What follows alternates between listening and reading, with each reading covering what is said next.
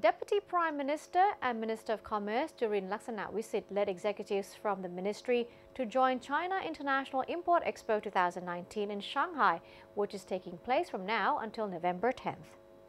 A total of 46 Thai businesses are joining the event as exhibitors offer a wide range of products including lifestyle goods, jewelry, accessories, food and farm products, medical and health-related products, and tourism services.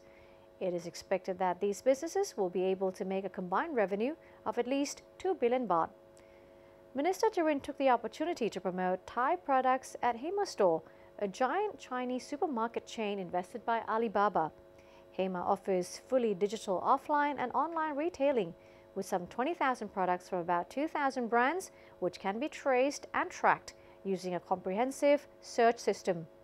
He said he will be looking forward to seeing Thai products being featured at Hema stores in the future and will be holding talks with high-level executives from Alibaba to discuss cooperation to promote Thai SMEs and Thai export farm products such as rubber, tapioca, oil palm, rice, fruits, and other key products through Alibaba's platforms.